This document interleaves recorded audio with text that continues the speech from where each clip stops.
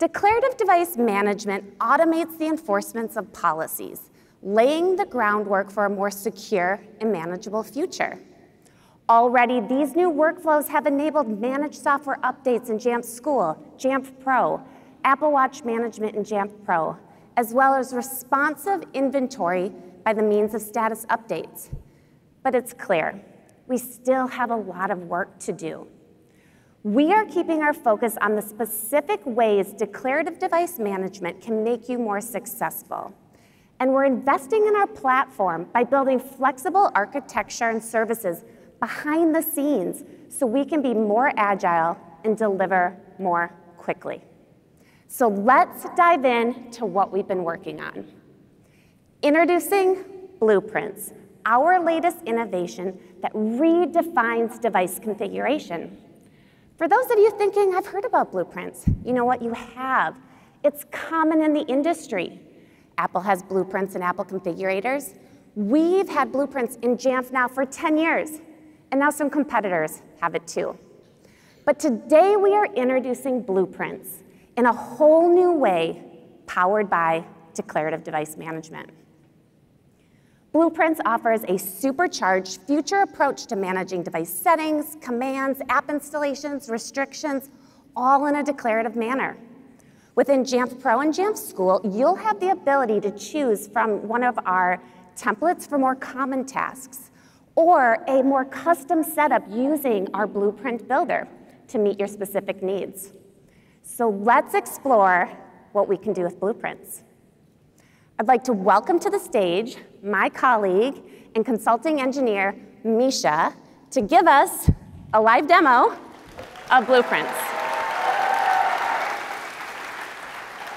Okay, Misha, are we ready to do this? Live demo.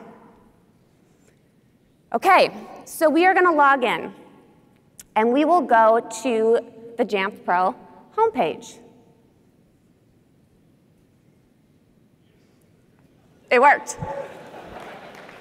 Our work here is done.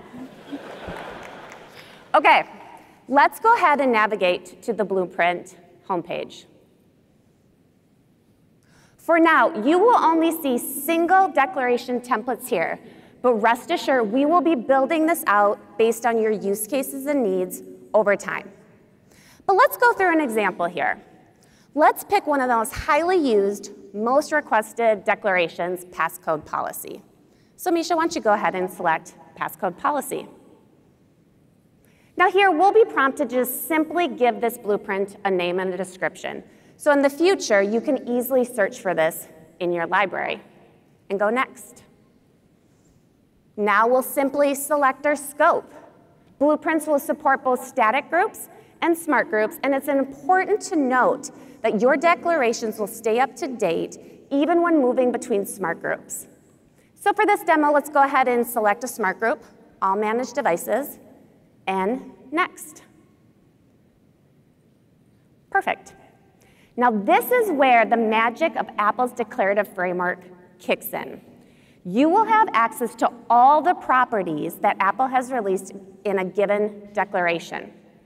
We know that the NIST guidelines requires a minimum passcode of 8 characters long. So let's go ahead and set that, Misha. We're going to select enforce passcode, minimum passcode length 8, and select next. Boom, just like that. We just created our first blueprint within a couple steps. Now, before you go ahead and deploy it to your scope devices, you will have the ability to review your blueprint. You can check your component, verify your scope, and then when ready, let's go ahead and click deploy, prompting your users to update their password if they no longer meet the new requirements. So that is using our templates. Now let's do a more custom setup using our blueprint builder. So Misha, let's go ahead and navigate back to the homepage. And at the top right, we will select Build Blueprint. Now this is where I get a little excited. You have the ability to drag and drop components to build out your blueprint. So again, for this demo, you will only see declarations. But the possibilities are endless. We will be building this out based on your use cases and needs. So let's kind of continue with the same scenario as enforcing a passcode. So Misha, let's go ahead and drag and drop passcode policies. Perfect. Now let's say we also want to disallow the ability for external storage drives to be plugged into our devices within our fleet. We're going to go ahead and grab one of Apple's new declarations, disk management. Now, just like the previous demo, we'll go ahead and give this blueprint a name so we can search for it in the future. And now let's go ahead and configure those blueprints. We'll enforce the required policy as well as the minimum passcode. And next, and let's do disk management. External storage, disallow, and next. And one last step, let's just choose that scope. Let's go ahead and select a smart group, all managed devices, and there we go. We have just created a custom blueprint. Once again, you can review your blueprint by verifying you've selected the right components as well as your scope. And once ready, you can go ahead and deploy it to those scope devices.